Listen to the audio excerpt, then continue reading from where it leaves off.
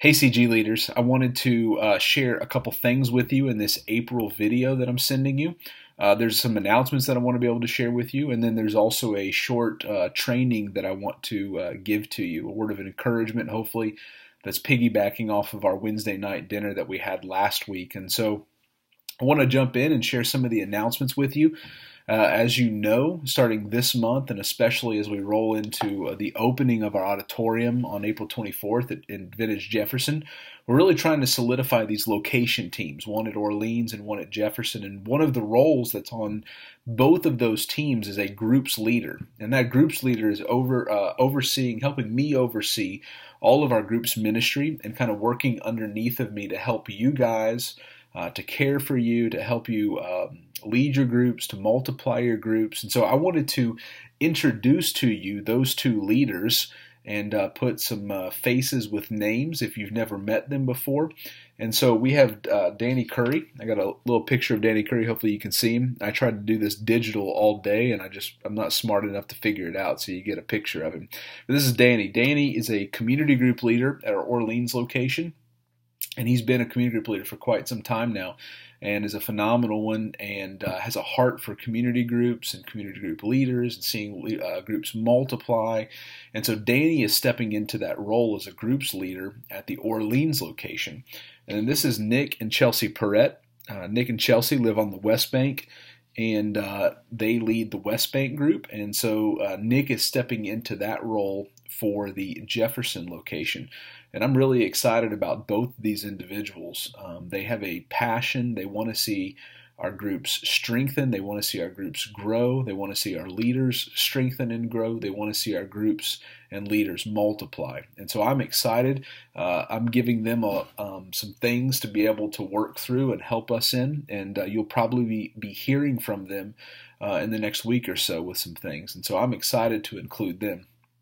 The second thing that I want to share with you is about the end of the month, the launch of our V. Jefferson auditorium and kid space that's being renovated.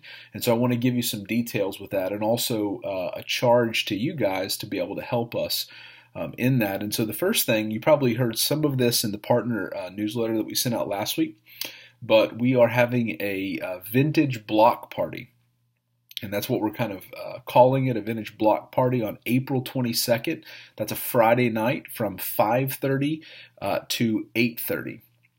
And so this is an opportunity for not just those who are part of Vintage, but also our neighbors, our friends, government officials, whoever we're trying to invite to come and get a first taste of our new auditorium and see our property that we've expanded and grown. And so we're going to be doing that from 5:30 to 8:30. That whole night we're going to have some food trucks there for dinner. We're going to have Plum Street snowballs there for snowballs. We're also going to have Buku Bounce there with bounce houses for the kids. What's really important is that at 7 p.m. we're having a ribbon cutting ceremony.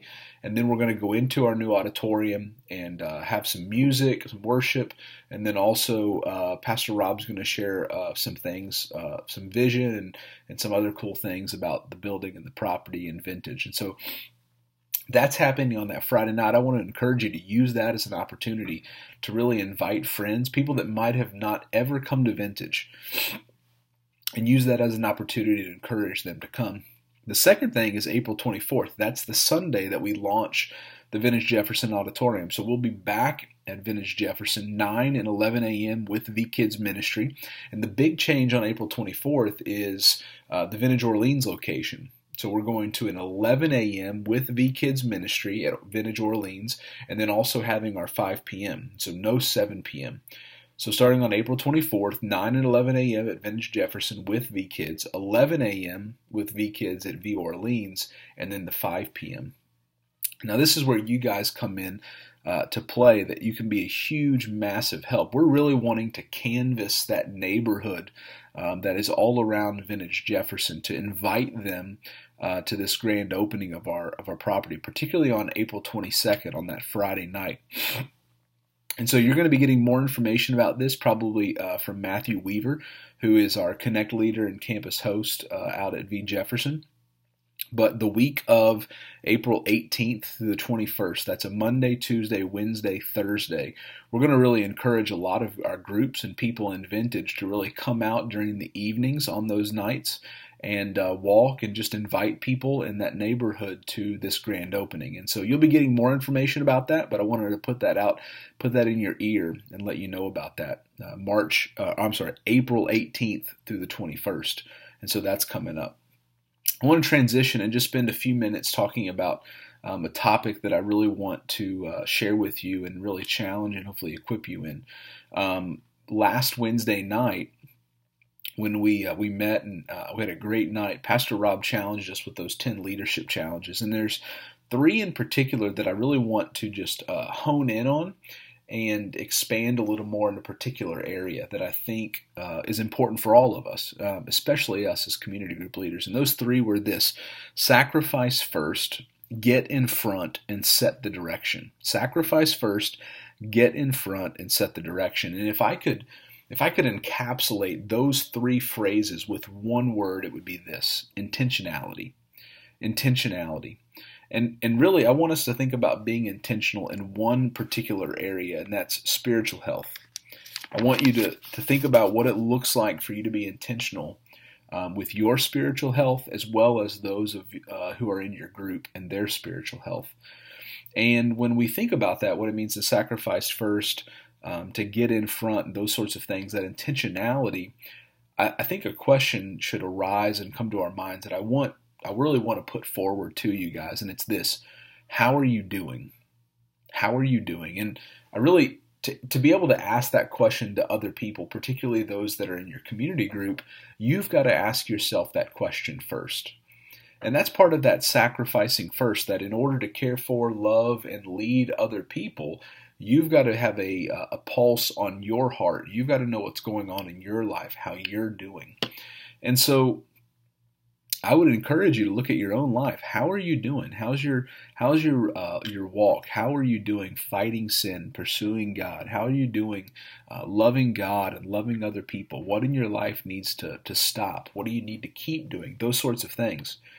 And the reason is because when you ask yourself that question and you take an honest assessment of your own life, you then can ask that question of other people. And so that's the second thing, is to have that intentionality, to get in front, to take steps of action in your group to promote spiritual health in their lives. You need to ask that question of them: how are you doing?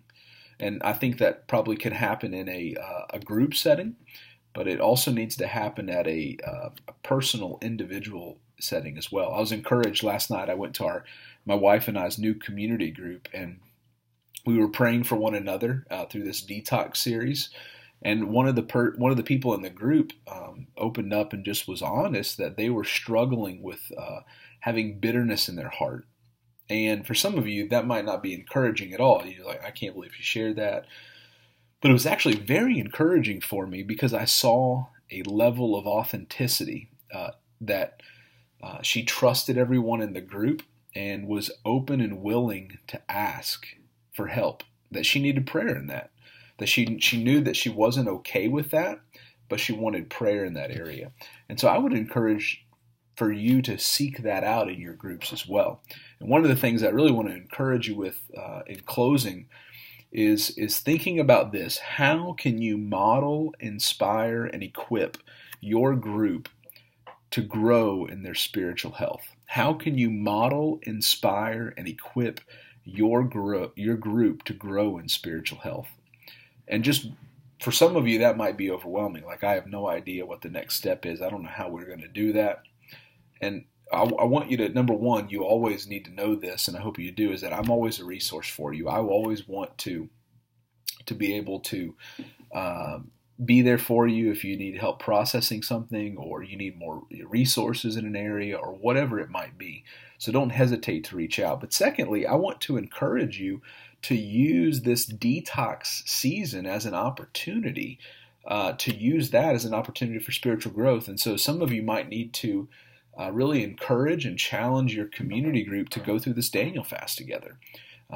In that detox booklet, you can find that at vcnola.com/detox. We'll also have some of those at our gathering this weekend, there's a 12-day Daniel devotional through the book of Daniel. And it's very basic, but it could be something really great to challenge your group in.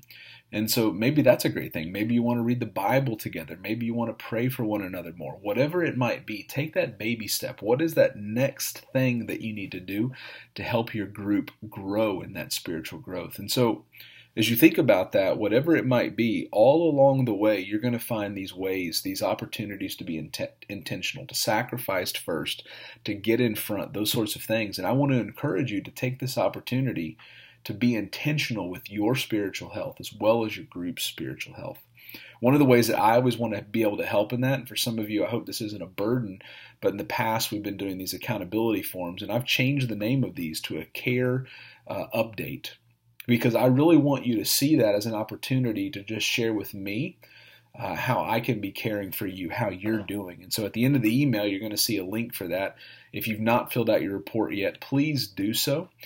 So I can be able to care for you, so I can care for your spiritual health as well. And so hope this is encouraging for you. As always, if you have any questions, don't hesitate to contact me. I'm thankful for each of you, and I hope you have a great day. See you guys.